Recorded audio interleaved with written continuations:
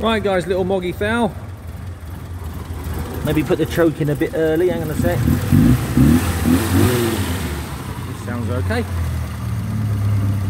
If that's anything to go by, which arguably, I'm not so sure, but anyway, there you are, that's what it says. But like I say, that could have been 15 years ago, may have had another engine in since then, who's to know.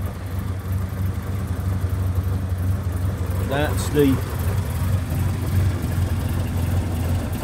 VIN number there for what it's worth, and then we've got, I think, an auxiliary number there, which is a little bit tricky to read. Bonnet's all firm. They're normally real wobbly, aren't they? You know, where they're almost like the back's broken, but that's all good.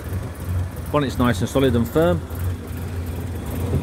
I'll shut that down and we'll go and have a look round inside.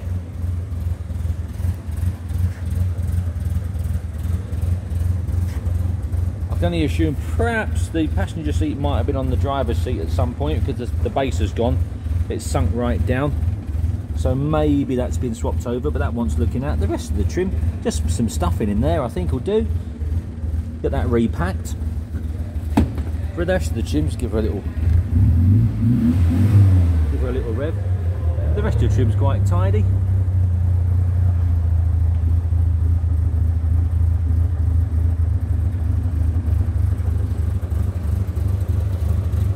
It's just what we would regard as an entry-level car, really.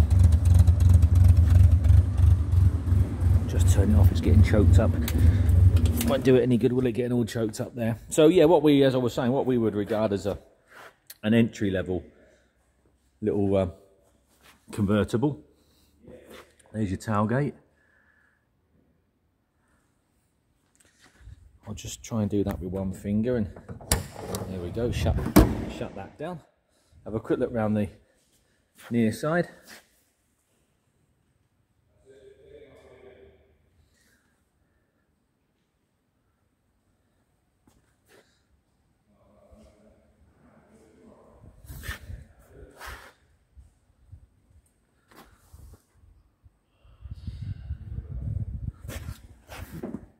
There you are, I'll show you and all that. Right, we'll shut the doors up and I'll give you a little bit of a tour around the outside.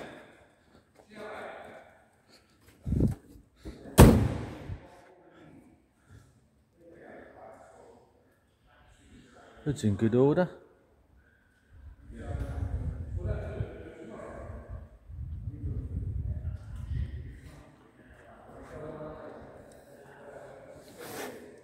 Obviously that area there has had some repair, so is the other side.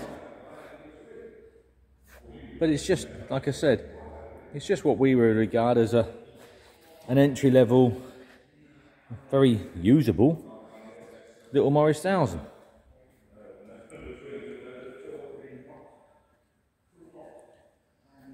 I'll take a load more photographs. I've taken some already, but the good thing is it's here a month in advance, so we've got a month.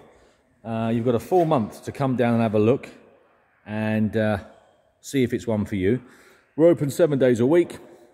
If you are going to make a journey on a weekend, just make sure that the car's available and someone's around and so on and so forth. I would hate to see you make a 200 or 300 mile round trip for nothing.